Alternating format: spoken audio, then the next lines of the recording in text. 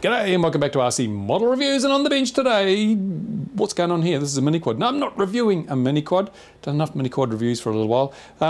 This is my old MXP 200. It's an X-Hover frame. I think it's even got it written down there in the bells of it somewhere. X-Hover. I've had this for years, absolute years. It is my go-to quad. I just love it. It just flies really, really well, and it's quite small. It's, you know, a 200mm, so it isn't big. It means I can get it in my backpack, and it means it's not as much of a danger to people and little children and animals when I lose control. But the main thing is that it's just so predictable, and I've got the runcam split, so I don't need to have an external HD recording camera. I've got the bugs in the split sorted out. It doesn't fail anymore like it did a little while ago. It's got a Naze 5 flight controller. Seriously, honestly, who uses a Naze 5 these days? Puts hand up.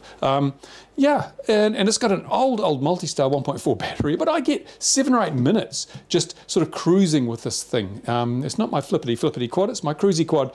So yeah, what's going on here? Well, I'm going to do a video today because I want to talk about flight controllers, and as I say, Naze 5 in there. It's an old F1 processor. It's really, it's, you know, it was the first Naze flight controller. I don't think they did them before the Naze 5. So yeah, it is the bottom of the bucket in terms of flight controller performance. Yet it works perfectly adequately for me because my skills are bottom of the bucket as well. I really honestly don't notice the difference between the Naze 5 and the latest F4 all bells and whistles flight controllers. So what I'm going to do today is I'm going to just look at how flight controllers work, because it's an increasingly essential part of the knowledge base of every model flyer these days, whether you fly quads or not.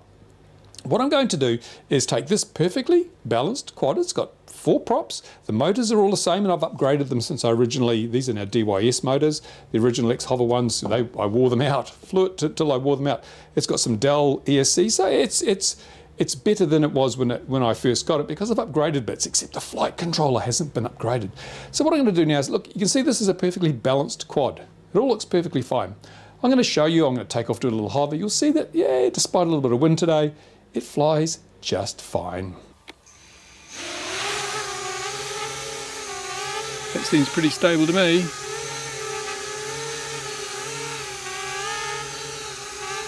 From my shaky thumbs, there's nothing wrong with that.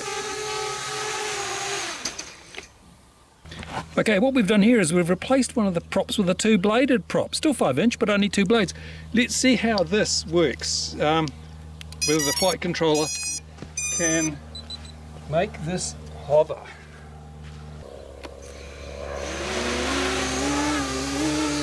It sounds different, but it's still quite stable, and it's still hovering. So the flight controller doesn't really care. Let's take it a step further. Now things are going to get very exciting, because if you look at this, I've got a 4-inch propeller, 2-bladed 4-inch propeller on that arm. Can the flight controller hold it? Well, let's find out.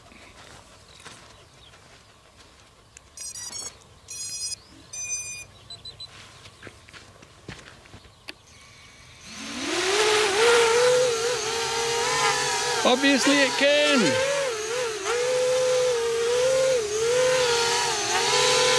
Well, instead of just hovering, maybe see if it'll fly.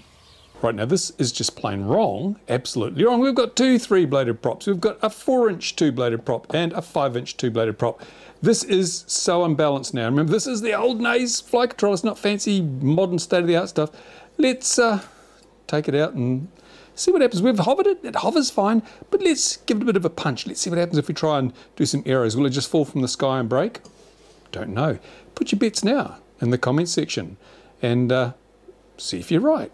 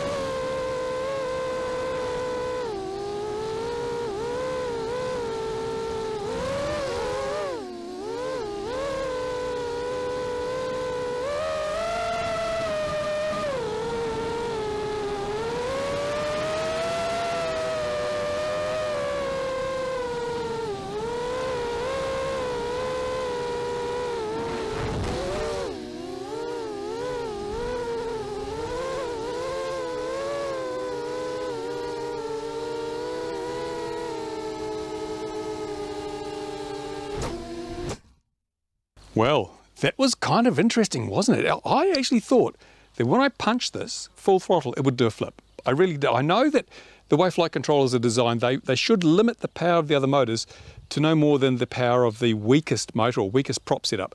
So it shouldn't flip, but I thought it probably would, because this is a really old flight controller running a very old version of Clean Flight. Not really state of the art, but it didn't. When I punched it, there was a little bit of a roll towards the weak motor, but it stabilized and up it went. It was pretty gutless because this prop isn't producing much thrust, and these others will only match it if you want to stay level. They won't exceed it, otherwise it would roll. So yeah, it was like flying with a half flat battery, but I did a roll, no problems. The yaw authority was really strong. I can't believe it, because I figured that with this tiny prop I wouldn't be able to get very much yaw in the direction where this motor has to create more torque. So yeah, I am kind of impressed with the old Naze 5 running the old Clean Flight. And so I've learned something today. Have you learned something? I hope you've learned something. Joshua Bardwell might have learned something if he watches my videos. Everyone learns something. It's great. Yeah, I've been wanting to make this video for quite some time, and today, beautiful day. It's lovely. It's like summer actually. The only reason I've got this thick shirt on is because I wanted to have somewhere to put my microphone. Otherwise I'd be in my t-shirt. It's just brilliant. There's not a breath of wind. Woo! It is great. This winter has been so good. So yeah, there you go. Now if you like this video, give it a thumbs up. If you don't like it, thumbs down. Tell me why. And it's not a review, of course, but it is something hopefully you found interesting. And now I'll get back and start reviewing some stuff, because I've got a little bit of stuff to review. Thanks for watching, guys. Comments to the usual place. Bye for now.